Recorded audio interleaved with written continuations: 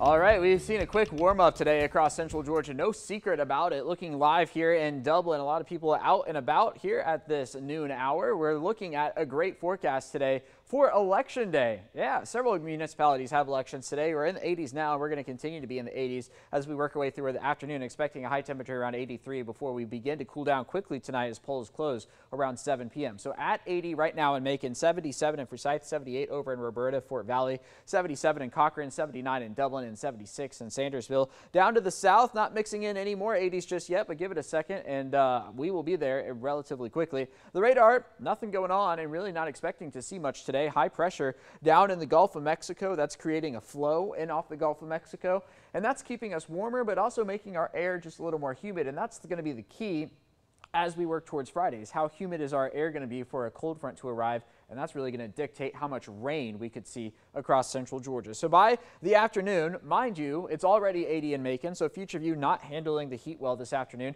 I think we make it to about 83 or so before we get into the night tonight. Cooling off somewhere in the upper 40s, maybe even some mid 40s in a few spots. Not quite as cool as we got last night, but then into the afternoon, right back into the 80s. And in fact, I expect tomorrow to actually be our warmest day this week, as we're not going to have much in the way of cloud cover to keep us cooler. That will come on Thursday. A temperature near 50 to start Thursday. Then through the mid-afternoon hours, early to mid-afternoon, we are going to be looking at that cloud cover around, and that's really going to stop our temperatures from getting as hot as they possibly could through Thursday afternoon. That takes us into the weekend when our next cold front is looking to arrive. You can see a broken line of showers Friday afternoon rolling into Central Georgia. This most recent run of the models have a little more rain over us on Saturday than they did this morning. However, I would caution you in saying that the models have been very inconsistent and have not been agreeing a whole lot. In fact, yesterday the GFS showed no rain on Sunday.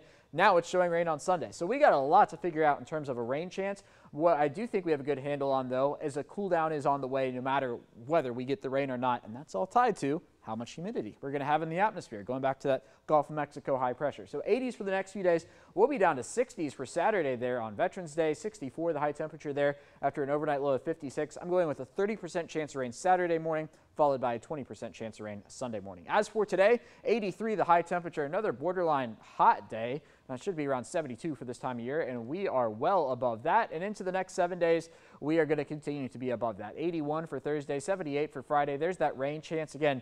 That's written in pencil. The cool down, though, you can write that one in Sharpie because that is coming whether you like it or not. 62 for Sunday. Frederick, I know that's what you are most excited for. Oh, man, I can't wait for 62 on Sunday. Thank you, Alex.